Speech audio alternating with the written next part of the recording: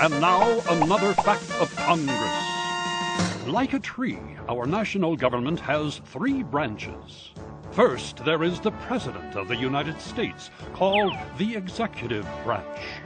The President is like your school principal. He makes important decisions on things like the environment and health care. He's also the Commander-in-Chief of the military.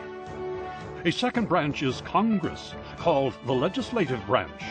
The main job of the legislative branch is to debate and pass laws.